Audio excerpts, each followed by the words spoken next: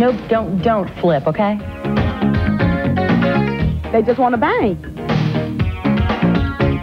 Anybody confused here, or is it just me?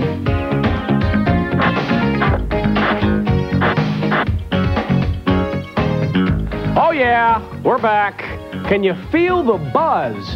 The energy here on the third floor of E! Entertainment Television. Everywhere I look, people coming to and fro, walking around with walkie-talkies, actors here, actors there. I don't want to start Monday off with a big joke, but it appears E's doing a sitcom. I kid you not. I've seen production happening in this building as we speak. Have you seen it around here? It's craziness today. But it's a fun craziness. Welcome, it's Talk Soup. Hope you had yourself a good weekend. Greg Kinnear back with you to chart all of the most memorable happenings from the day in talk, or days, as it were. Just ahead, meet a transsexual beauty queen. Jerry Springer travels back to, I guess, the Middle Ages a little bit later on in one of those past life transgressions to find out he was a knight in shining armor. In shining armor. The point is, there's also a surprise wedding coming up later. First up, there, Rocky the Wonder Dog. That's not really his name, but it should be after a little stunt he pulled in his neighbor's backyard. The fact is, this scrappy little chihuahua somehow managed to mount a full-grown Rottweiler last week. Right now, Maury Povich brings this mind-boggling story to light. His name is Rocky, and Rocky impregnated a Rottweiler, just like that Rottweiler, the one we have from the Malibu Pet Hotel. Now, this may sound pretty average to you, right? A Rottweiler like this gets impregnated by a dog named Rocky, but then again, we haven't met Rocky. Rocky, would you please come out? Oh, now wait a second. Hey, wait a second. That's no dog. That's Tom. Real mature. Could we please see the real Rocky now? Rocky, would you please come out?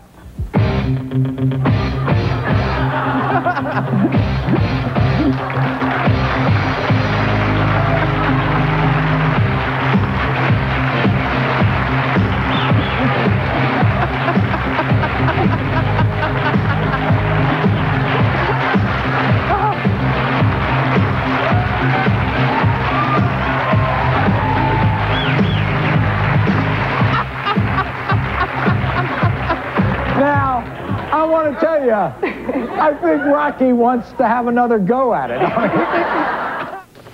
What sort of experiment is Maury talking about here? It's the highlight of the Maury Povich show there, a Chihuahua versus a Rottweiler. And quite frankly, I'm still trying to visualize this whole thing, but I'm not having a whole heck of a lot of luck. Maybe this will help. Would you believe that we have an actual photograph of the dirty deed? We don't normally do this. However, in an effort to find out the truth, this is what happened.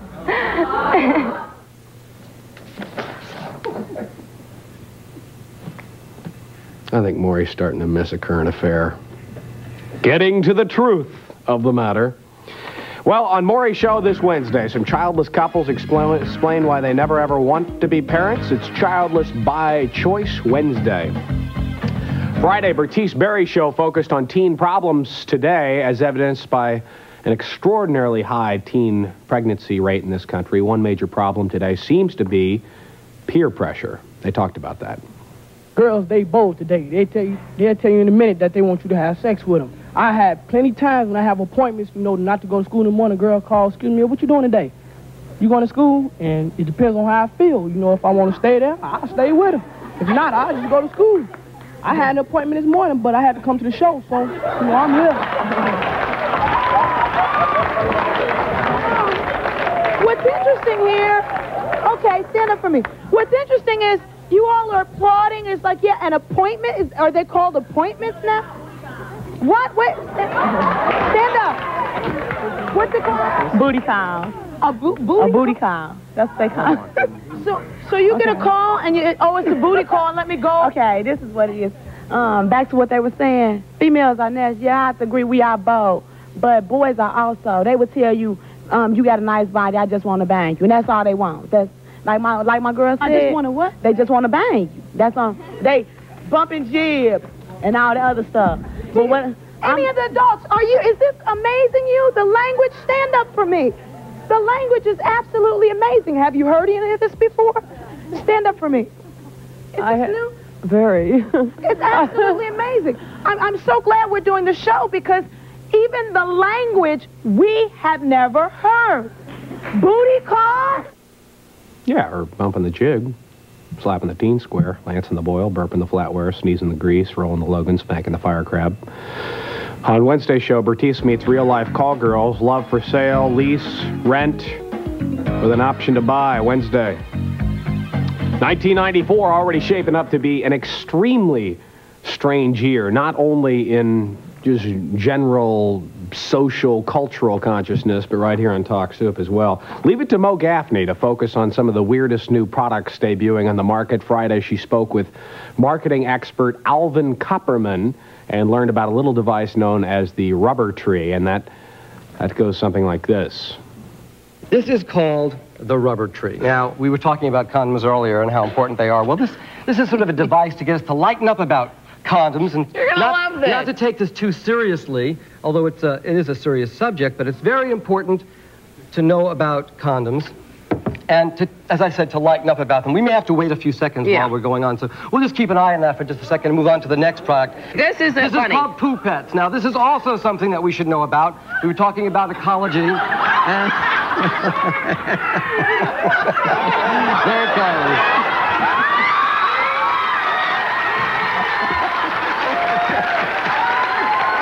What are we doing now?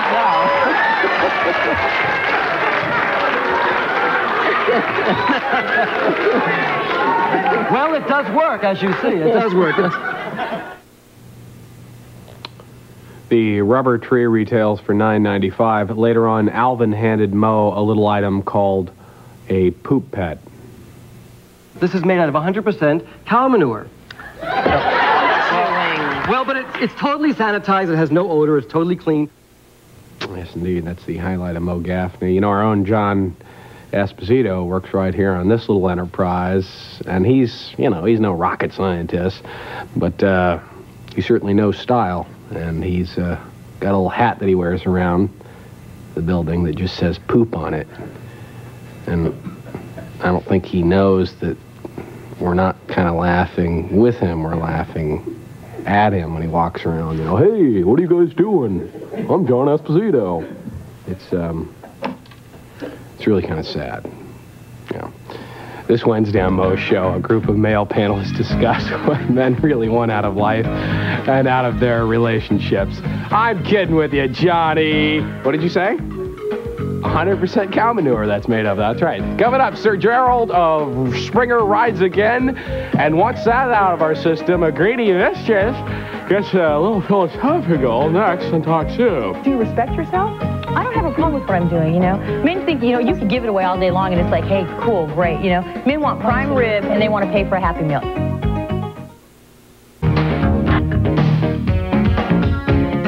Hey guys, life got you down, social life not quite up to snuff?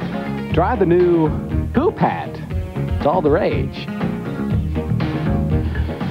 We're back. This is Talk Soup. As Jenny Jones discovered, I guess this was on, what, Friday, you were telling me? Sherry, who you're about to meet seconds from now, is nothing but a money-grubbing mistress who apparently doesn't care for men too much. She likes a few of them, as long as they're rich, generous, and just, a little sleazy. Anything you ask for, pretty much you get from him. But there's a limit. I don't try to push it too far. I don't ask for a new car. But, His wife knows about it. This has to affect their marriage. Are they His wife does not know. I'm sorry, it's Elaine's wife who knows. What is his status? He is separated and they are divorcing. But it's not for me. I hope not, because he can't have me. If he is splitting up, would you want to marry this guy? No. God, no. Why not? No way. No, don't flip, okay? The man, he's immoral. And what I'm doing is immoral too. But, if I want to have a... Go ahead. Like, go ahead. What he's he is doing is immoral, and I'm immoral also. But, you know, if I'm going to settle down and have a family, I would not want to do it with someone who cheats on his wife. Because if he cheats on his first wife, obviously he's going to cheat on me. Get a grip. Yeah. Get a clue, honey. Come on now. Once they step out, they step out always. Then how do you feel about yourself? I just said I was immoral. But do you respect yourself?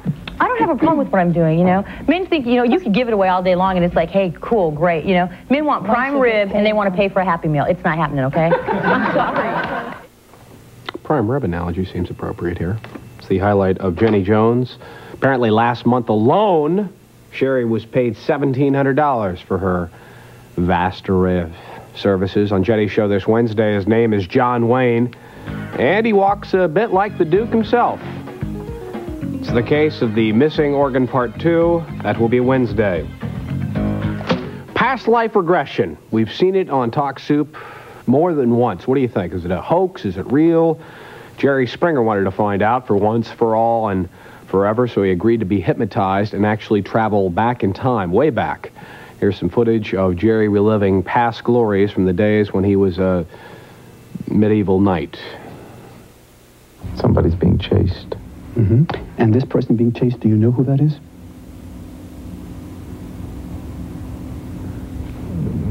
No, just some woman. All right, and this woman who's being chased now, is it your duty to protect her in some way? I take it on as my duty. All right, so follow this through now. We catch up and there's a fight. Okay, and how is this fight manifested? Are there any weapons being used in this fight? Swords. Okay, and what happens as a result of the sword fight? The woman gets away, but we're hurt. Do you survive?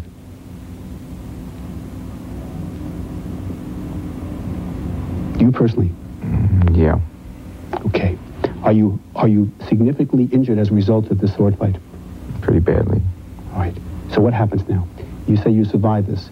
Does this limit your functions as a knight now, and your ability to continue policing and doing your responsibilities that you were doing prior to this incident? Yeah, I can't ride a horse much anymore. It's kind of tough. Jerry Springer there. Later, he transgressed into the past life of a bad Elvis Presley impersonator. That went a little something like... Let me true, never let me go. Oh, my darling. On this Wednesday show, Jerry meets two sisters who say they are putty in the hands of their manipulative husbands. How to control your controlling spouse. Wednesday. By the way, the man who hypnotized Jerry is a practicing hypnotherapist as well as a dentist. Interesting combination. Ricky Lake loves playing matchmaker. She's done it over and over again since she debuted last September. Friday, she united a man named Dimitri with his secret admirer. To his surprise, that person turned out to be his own roommate. To the audience's surprise, Dimitri's mystery date also turned out to be a man. Oh, yeah. We're about to meet Dimitri and Ezra right now.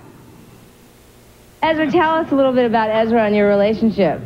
About our relationship? Yeah, Dimitri. Well, I met about a month and a half ago, and the first time I met him, I really thought, like, I wanted to take care of him because he's really sweet and he's really innocent. So I asked him to live with me, and because I wanted to help him out, not just because I was attracted to him, because, you know, I want to protect him. So we worked together. So are you surprised, Dimitri? What's going on through your mind? I like him a lot. He's cute. Yes. Excuse me, so now you think you're going to have a relationship or something? Do you think there's a relationship Maybe. in store? Yeah, I think there's one in store for us. Really? Yeah. Did you suspect this at all? No. No. No, not at all. Are you involved with anyone? I'm sort of seeing a girl right now.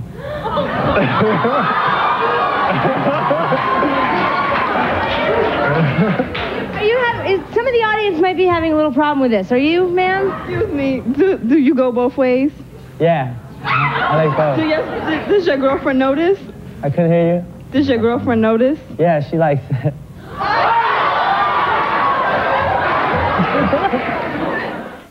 And without further ado, let's bring that lucky lady out, shall we? Come on, everybody. Oh, there she is now. Ezra says that he's gay, not bisexual like Dimitri. He thinks Dimitri's girlfriend will, in fact, approve of their relationship. Me, I'm going on vacation. This Wednesday's show, Ricky, let's some very frustrated little sisters air their complaints. They're tired of their overbearing big brothers. We'll take a quick break and be back in a moment with a surprise marriage proposal that catches Billy way off guard next.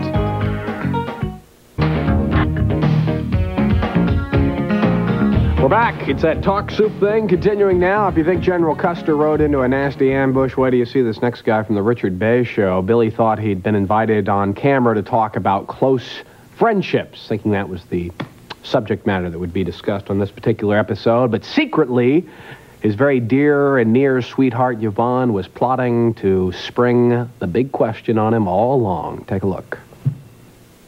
Do you think about marriage at all? I don't know. Well, you're going to think about it a little bit more right now. Why? Because Yvonne has something she'd like to say to you. Yvonne? Billy, I love you with all my heart.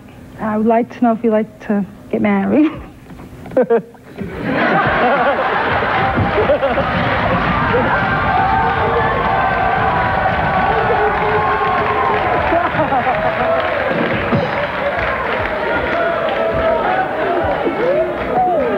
This is a joke, right? I'm sure that was Ed Norton's response when Trixie proposed. Look, just a kidding, right? Are you kidding, Yvonne? No, I'm serious. I want to get married. My biological clock is ticking.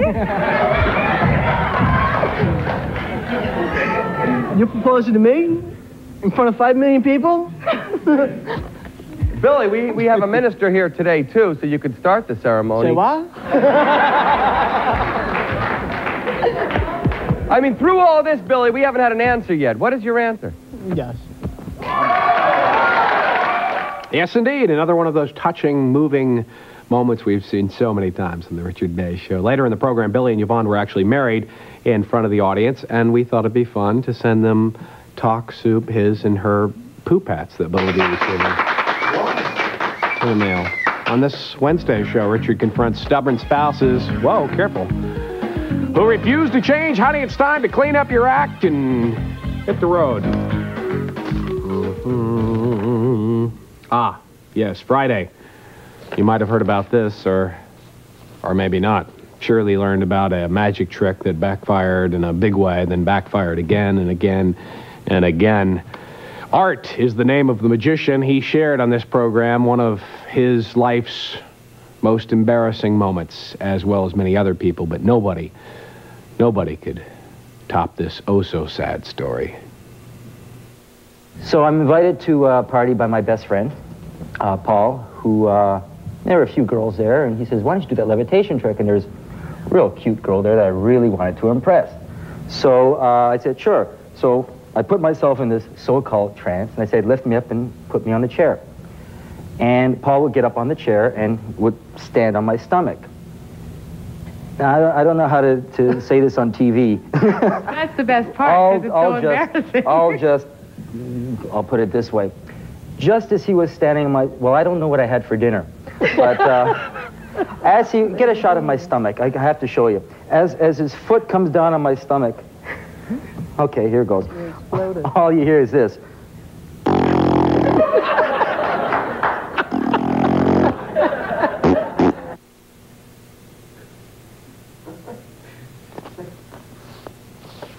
Really kind of sad, isn't it? I don't know what to do out of a moment like that other than simply say one more time in slow motion, please.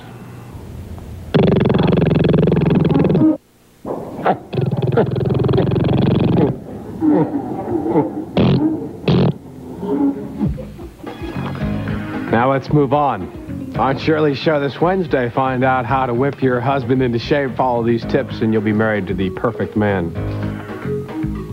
It's really sad. Coming up in a moment, after this break, it's Plumbing 101 with Tandy the transsexual. Don't you go away.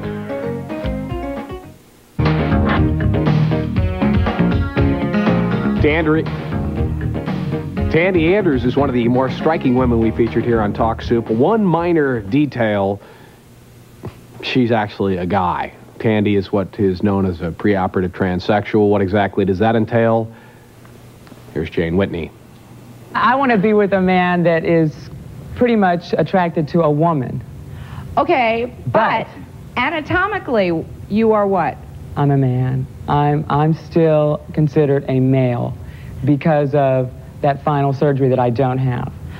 But you have had, in other words, you're on your way to becoming a biological I'm considered woman. a preoperative transsexual. I'm the furthest you can go without having the final surgery from male to female. Which means you have had what done? I've had my breast done. I've had 7, almost 8 years of hormone treatment. I've been to psychiatrists. I've had therapy. It's just a list of things like that. You know, you have to do it the right way. Well, you said that. Tandy's a former Miss Gay USA. Soon she'll be a former Mr. Also on the show is her current boyfriend, whose name is Ronald. On this Wednesday show, Jane gets to know a computer heartbreaker. This woman seduces scores of online lovers. We're out of time, right? We'll see you back here tomorrow. I'm Greg Kinnear. Have yourself a good evening.